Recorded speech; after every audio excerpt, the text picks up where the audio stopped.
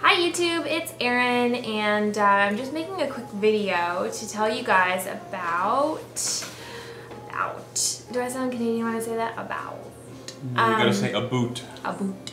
That's Steve in the background. And you'll have to forgive the fact that this eye looks really tired. This one's not so bad. This one looks like really tired.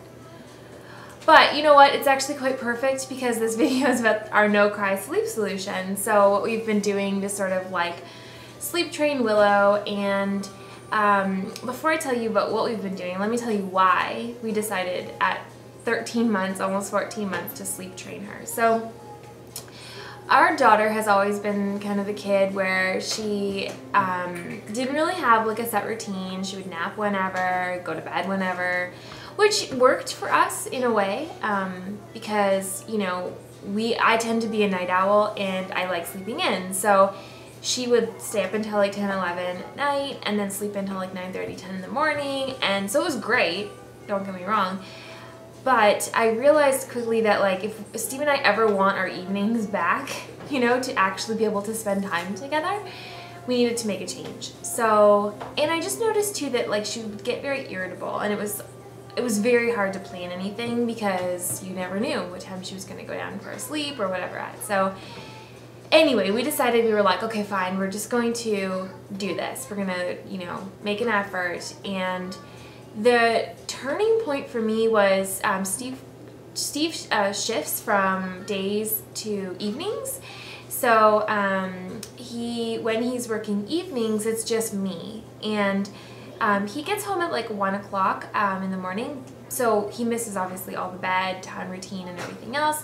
So it's really, really challenging. And the very first night that he went back onto nights, and he had been off of nights for like a month. So we got into quite a, you know, a routine, the two of us, and we would split up the tasks and everything else.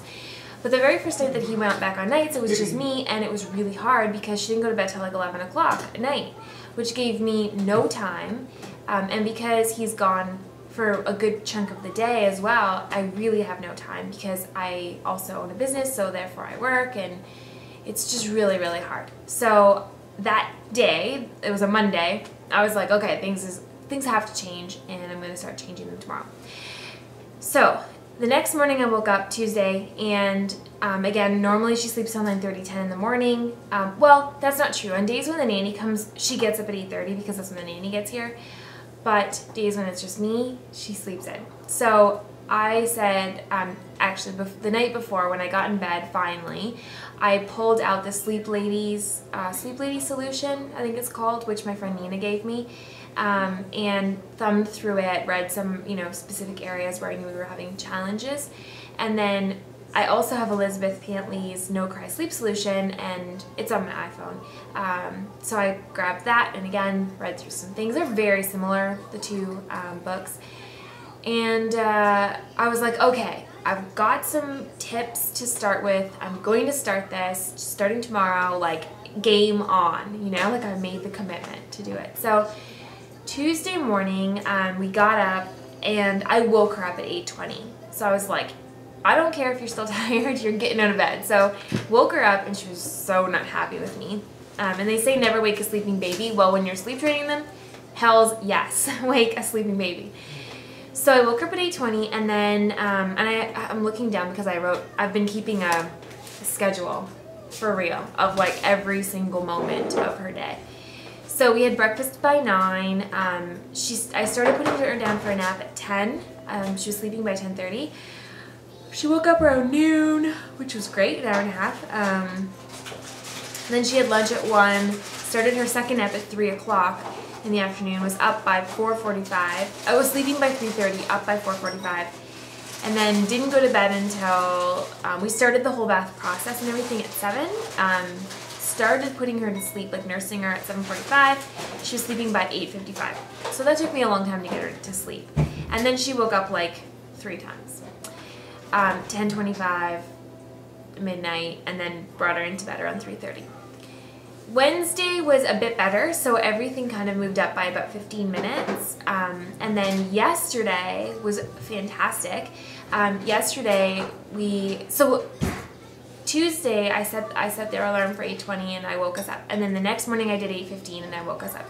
And then yesterday morning, she actually woke up on her own at 7:30 because the night before I kind of forced her to bed at 7:30. Like I took her to her room, nursed her, I would not let her get back up. You know, like I was like, no, we're not leaving this room. You're gonna stay here until you fall asleep. And I did, you know, like I rocked her and did a lot of soothing stuff, which, yes, I know, I have to teach them how to self-soothe, and that's going to come next. So Thursday was a great day. She woke up at 7:30, was sleeping by 9, like about 9:45. I'm trying to get that nap a little earlier. She was awake by 11. Second nap started at 2 o'clock. She was sleeping by 2:30 and woke up around 3:15. So I have to get the naps a little longer, but the timing in terms of like the day, like getting up at 7:30 and, you know, etc., was a lot better. So last night I started putting her to bed by 7:20, and she was really sleepy and calm, and it was very peaceful and not like our normal bedtime routines. But she had a really challenging time actually going to sleep.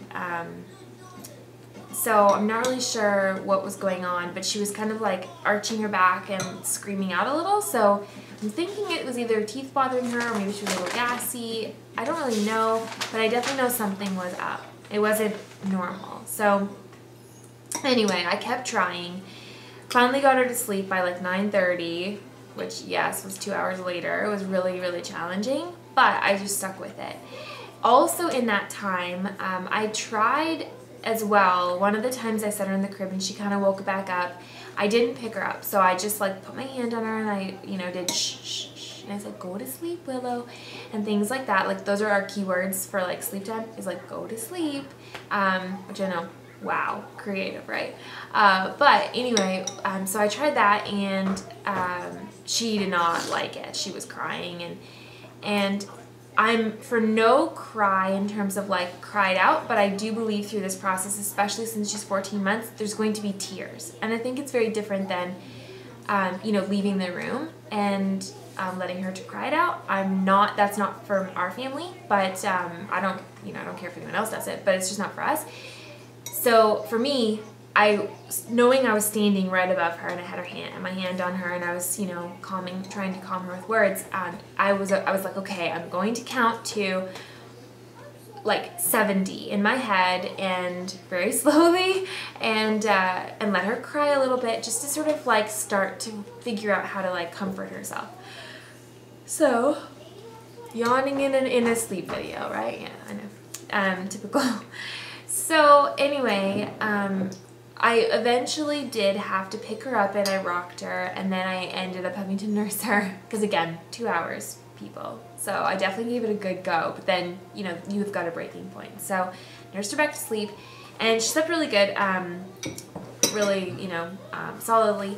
And then at around like 10:40, so I know only like an hour and a half later, I heard her kind of cry out, but I was sitting downstairs and I thought, okay, I'm just going to answer this last email. I'm going to do it slowly, and then I'm going to walk up the stairs really slowly and just see what happens. So I did that, and by the time I got to the top of the stairs, she was actually back to sleep. So that was the first time where she cried out loudly and then like went back to sleep, which was like such great progress. So I came back downstairs, and then around 12:20 she woke up, and I did the same thing. I was like, okay, I'm just gonna like go really slowly, you know, like I'm talking like 2 minutes, you know, of letting her just kind of like fuss a little, and then, but this time she didn't put herself back to sleep. So I'm so sorry. I could tell the difference because, you know, her cry was escalating. So I was like, okay, I'm gonna go in there before she gets too upset. So I went in, picked her up, and I didn't nurse her. I just picked her up and I rocked her and bounced her, and she fell back asleep, put her in the crib, and she was back to sleep. It was fine. And then I think she woke up. Steve, what time did she wake up at? When I got her? Yeah. I was around 5:30. Oh, really? Yep. Oh, I thought it was like 3:30. No, 5:30. Oh, wow. Okay, good. So she actually ended up sleeping in her crib then from midnight, about 12:30 until 5:30. Which, that's awesome. I didn't realize it was that long. Yeah, because you were like sleeping, but yet you're like, oh wow, it's 5:30, she did so well. But you're still really? sleeping. Oh, I see. I don't even remember that. Wow. So that's that's awesome. So that means she had like a good 5-hour stretch. And actually, her being in her crib until 5:30 in the morning is the longest, I think, like the longest she's stayed in bed. Yay, Willow! Right? Yeah, because normally she comes into our bed anywhere between like 1:30 and 3:30. Yeah. So 5:30 is really good. Wow, that makes me feel even better because I was like, I had written down 3:30 because that's what I just assumed she woke up at. Yeah, so and then so we pulled her into our bed at 5:30. Well, Steve did, and nursed her back to sleep, and then she woke up at 7:30.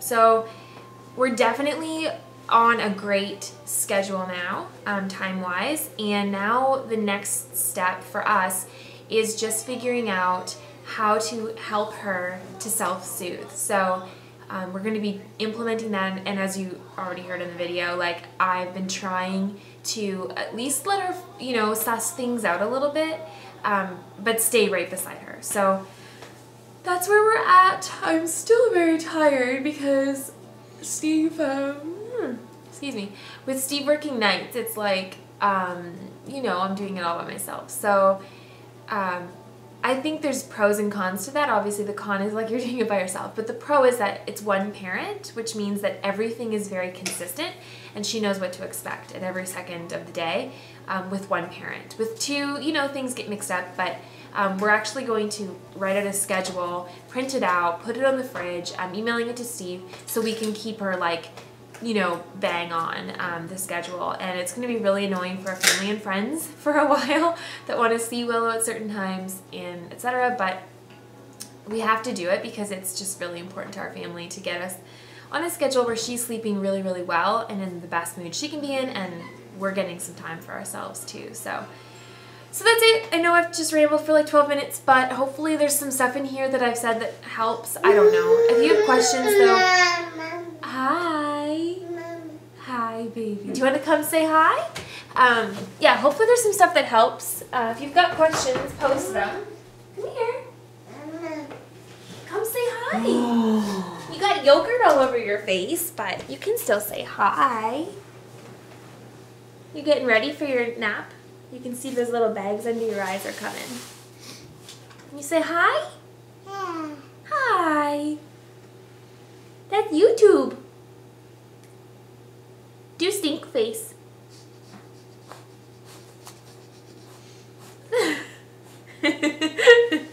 You're so funny. Dada? Where's Dada? Hi, YouTube. So anyway, leave a comment if you have any questions about what we've done so far, and I'm definitely going to make other videos to tell you how other things go. Willow, where's Willow? Yeah, you! This is Willow. Where's Dada? Dada keeps jumping up. Yeah, okay, so I'm gonna go. That's it. I'm really excited about the progress we're making, and I'm just sticking to it, even though it's really, really hard. So, anyway, bye!